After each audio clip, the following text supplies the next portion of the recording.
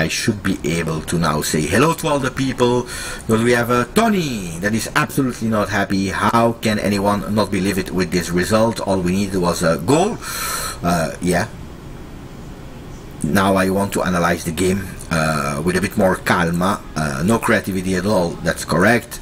Ciao Sal, ciao Dana, in Plant Mars, I mean, I don't know what you're speaking about, but ciao Dana, ciao Lior, ciao Softich, who were happy with the 0-0. No, I'm not happy. You're speaking about the team. Yeah, it's true.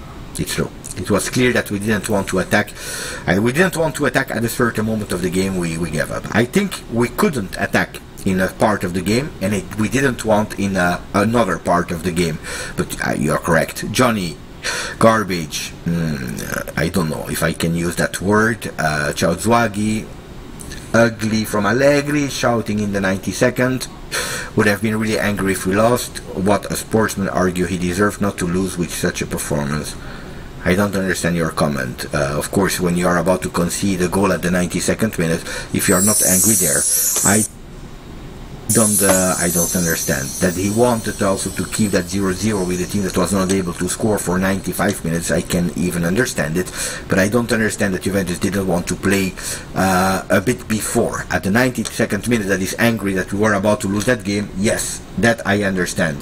That he was not able to ask his team to attack better in certain moments of the game, I can't understand it. Then ciao Matthew, ciao Tad, ciao Beppe, ciao Dragon, I'm so